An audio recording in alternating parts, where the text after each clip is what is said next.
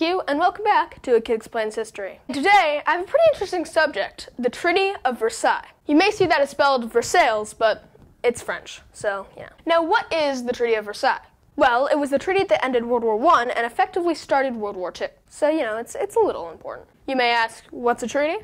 Usually, it's two sides in a war agreeing how to end that war. Usually. There are some exceptions. It's kind of like a contract, but like ending a lot of death. Okay, so let's get into it. On June 28th, 1919, in the city of Versailles, which is in France, a treaty was signed. This treaty would set the stage for the rest of the 20th century. Not only did it change borders on a world scale, it would also change the political atmosphere, destroying entire countries. Okay, so I'm going to do a basic overview on the main changes the treaty made. We'll go country by country. Oh, and one more thing. There are actually three treaties dealing with the three main Central Powers. Versailles was to deal with Germany, Sèvres was to deal with the Ottoman Empire, and Trianon was to deal with Austria-Hungary.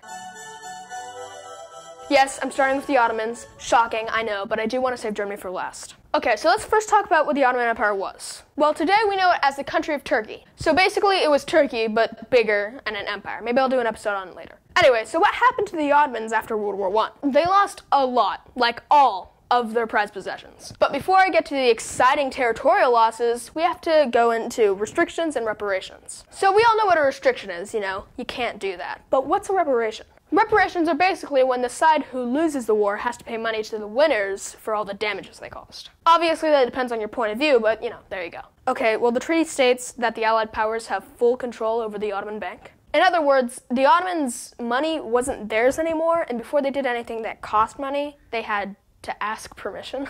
Their army was only to have 50,700 men. Their navy was only to have around 13 boats, and they couldn't have an air force. The idea behind that is so it's all for defense only. In territorial losses, the French got Syria and a zone of influence. Greece got a zone of influence and some land. The Italians got some islands in southern Turkey, and the British got Palestine and Iraq. Many countries were also freed, such as Armenia. Alright, so that's the Ottomans.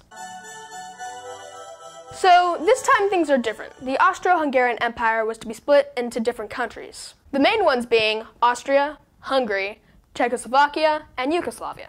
Romania would get a lot more land, and so did a new country, Poland. I'm going to have more to say about Poland in a minute because they become important with Germany.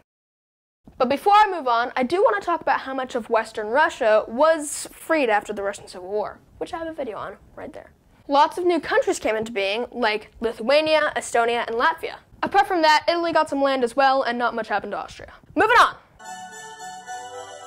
Let me just say, Germany got hit hard. All of their colonies across the world in places like Africa were gifted to the British or French. Much of the Pacific colonies went to Japan, except for Papua New Guinea, which went to Australia. Alsace-Lorraine went back to the French after they lost it in 1870. And the Rhineland, which is a part of Germany, was to be demilitarized, which means no troops can enter, and the French kind of owned it. Poland split Germany in half through the Polish corridor here. And places like Belgium and Luxembourg got land, as well as Denmark, and they weren't even in the war. Those were most of the territorial changes. Now time for restrictions and reparations. The army was restricted to 100,000 men. They could not make an air force at all, and the navy was cut down. But this is insane. Germany had to pay so much money in reparations, they went bankrupt. Also, a democratic government was instituted known as the Weimar Republic. This treaty was insane. There were a lot of people who disliked it at the time, including, you know who. No one alive today knows exactly why the conditions were so harsh. Maybe the French wanted revenge for the Franco-Prussian War of 1870. Maybe people got a little greedy and enjoyed redrawing the map. But the Treaty of Versailles has become a case study in the theory of unintended consequences.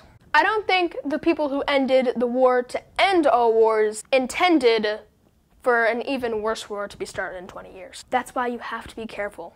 Alright, we're done. Remember to like, share, subscribe. And apart from that, tune in next time. I'll see you later. I'm gonna go film the next episode now.